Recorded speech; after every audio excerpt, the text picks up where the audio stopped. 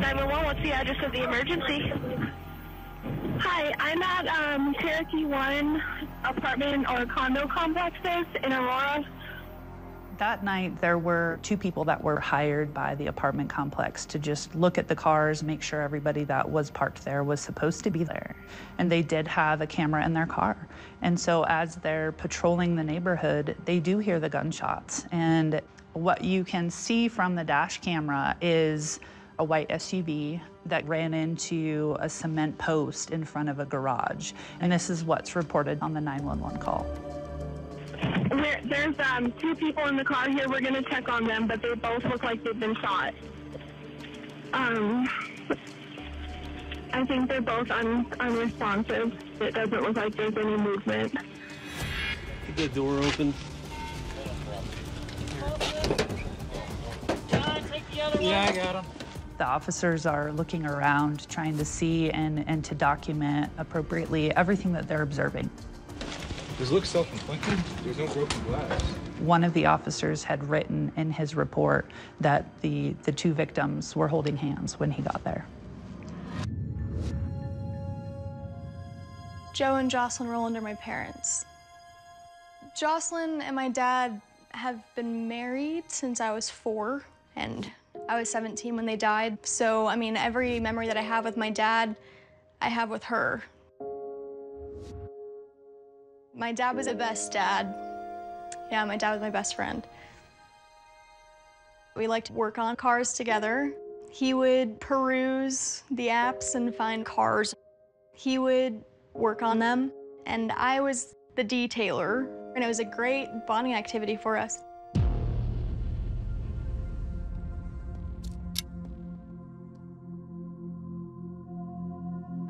I am a Chief Deputy District Attorney at the 18th DA's office. And so we work very close with the Major Crimes Unit of the Aurora Police Department anytime there's a homicide. I got the call probably about an hour after the actual murder. The 2 victims, Joseph and Jocelyn Rowland, had already been carried away. Once the ambulance is gone, we try to canvass to see if there's any video. And that's where new technology is coming into play, because everyone has a surveillance camera, whether it's a residence, whether it's a business, whether it's a pole camera on the side of the street, there's cameras everywhere. We were able to contact a man who did have a Ring doorbell. When I was looking at the video that night, there were 2 vehicles that were involved. One of them was a dark-colored SUV, and it had some very distinctive rims on it. The other vehicle was the Rowland's vehicle. The driver of the dark SUV exits and walks back towards the white SUV where the 2 victims were seated. There's a conversation. You couldn't hear any of the conversation that was going on. What you could hear, though, is 5 distinct gunshots.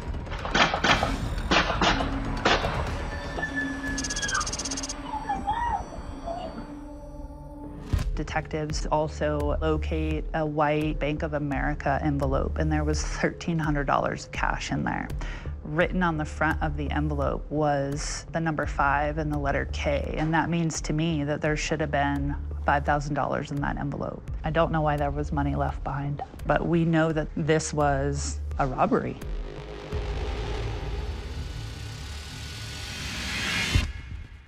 We didn't have a lot of information to go on at that point, but we did find a phone in the car.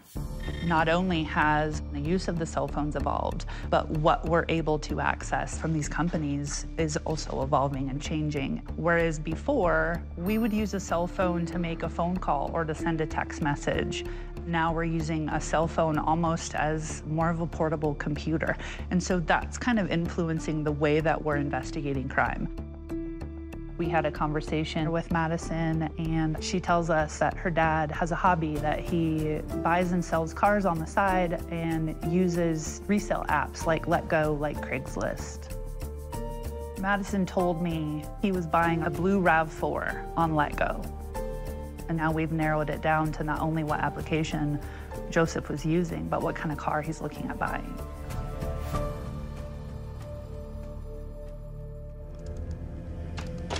I call Andy McDermott, and he's known for his experience with digital data. Our motivation is, let's bring justice to the family that was impacted by this. When we review that conversation log between the suspect in this case and the victim, we identify the IP address that was used by the suspect, and we find that it's issued by Verizon Wireless. An IP address is the number to identify specific devices that connect to a network. The next step is to find out what device on the Verizon network was using the IP address during the time of the interaction on LetGo. So I contact Verizon and request this data immediately. But then also, there was a Google Gmail address that was used to set up the LetGo account. So I also requested subscriber information from Google. The Verizon IP address that was used to access the LetGo account was an older version. And these older versions of IP addresses are in different markets simultaneously. So I learned that we're going to receive about 164 different phone numbers that accessed this IP address. There could be someone in Aurora, Colorado, who's using this Verizon IP address to access LetGo and communicate with our victim. At the same time, someone in Vermont could be using that same IP address to watch a movie online. At the same time, Google returned information back to us related to the Gmail address that was used to set up the LetGo account. They were able to supply a phone number and a name. And so then the ball's rolling much quicker. The name associated with that account was Kyrie Brown. I have the number used to set up Kyrie Brown's Google account, so I compare it to the list of 164 numbers that use the IP address, and that number exists in that list.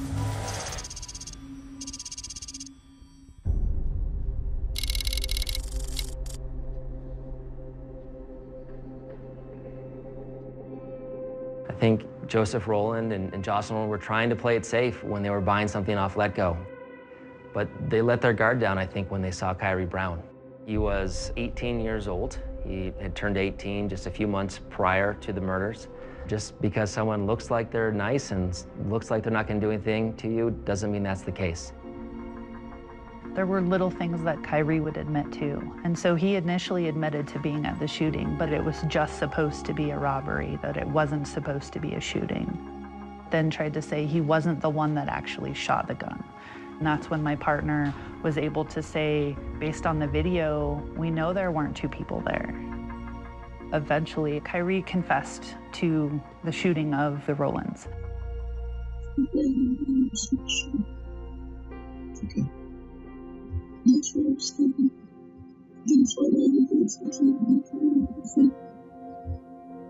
As the car is rolling down the street and approaching that garage, Kyrie reaches into the console, and that's when he takes the money that Joseph had kind of laid out on his lap as he's trying to facilitate the deal for the car.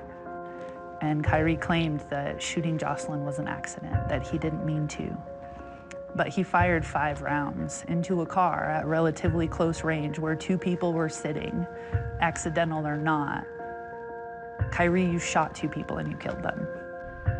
After that, he runs back to the RAV4 and he drives the car up to the other street and lights the car on fire and he runs away.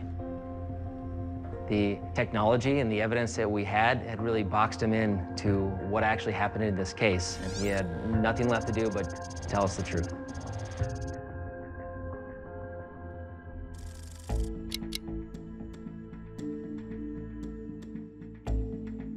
The jury ultimately returned a verdict of guilty. Kyrie Brown was convicted of 2 counts of first-degree murder. So the sentencing happened a few months later. It was a particularly heart-wrenching sentencing. Murder cases are tough in the sense that there is no way to make the victim's family whole again. At the end of the day, the defendant was sentenced to life in prison without the possibility of parole for the murder of Joseph Rowland. And then he was sentenced to a consecutive life in prison without the possibility of parole for Jocelyn Rowland.